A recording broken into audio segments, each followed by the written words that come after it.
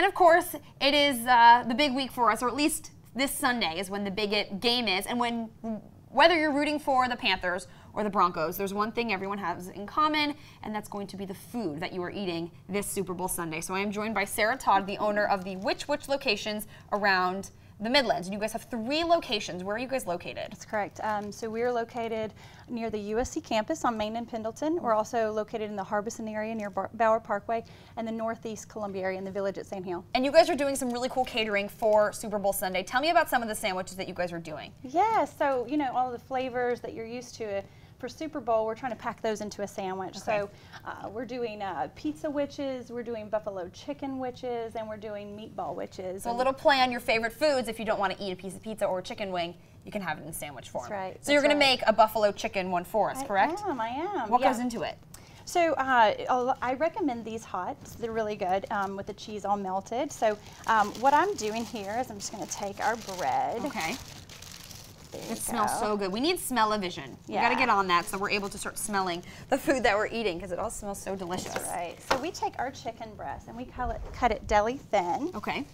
And we place it right there. And these can be made customizable. You don't specifically have to get certain toppings, or you can add certain toppings to the buffalo chicken, correct? That's right. That's right. So yeah, this is totally customizable. We do have traditional trays, and it's cold, but this is, you can just call up to any of the locations and let them know that you want a customizable Super Bowl tray. Go Panthers. Okay.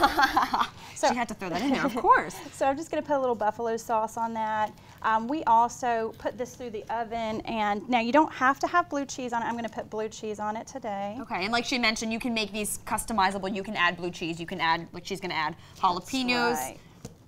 And at this point, we would put that through the oven and get it all nice and marinade. All right, I'm going to put some jalapenos on there to spice it up. Okay. All right. And you can put really any veggie on it. That's all I'm going to do.